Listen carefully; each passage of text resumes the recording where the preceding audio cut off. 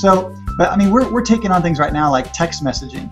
And coming out of the last CERT lab, I heard Stephen Brewster talk about text messaging in a way that I had never really considered it as a tool to be used. And so now we're exploring that and rolling that out to all the ministries, well, many of the ministries in our church. And so how do we do that? And so we're exploring how to do that. And that all came out of starting at a CERT lab conversation.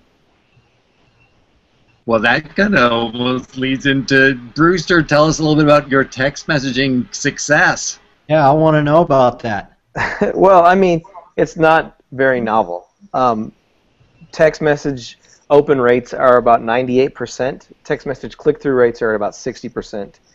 I challenge anyone in the world to match email open and click-through rates near the same volume. It just doesn't happen. The world's changing, and so, you know, I think everyone comes into church and into church work with this concept or idea of like, I want to do something different. I want to do something better. I want to improve on what the last generation did and the amazing foundation and legacy that they built. I want to learn how to take that to the next level.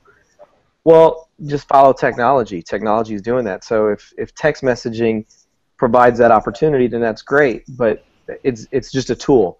I think a lot of times we get caught up with methods when the truth is methods change, but message never changes. And so we have a responsibility to communicate the message and communicate it really, really well and use whatever methods available at that moment in time to do it the most efficiently as possible.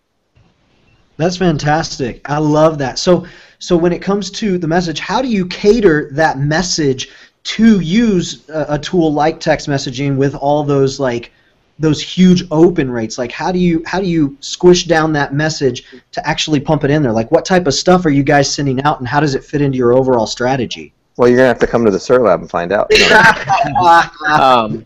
So I mean, there's obviously multiple ways that you do that. I mean,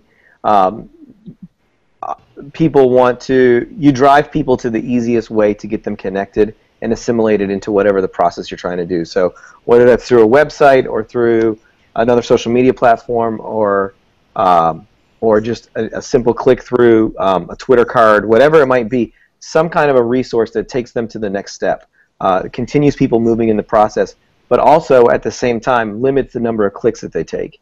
You don't want somebody having to click 10 times to sign up for your taco event. That's pretty lame. Yeah, absolutely. They better be really good tacos.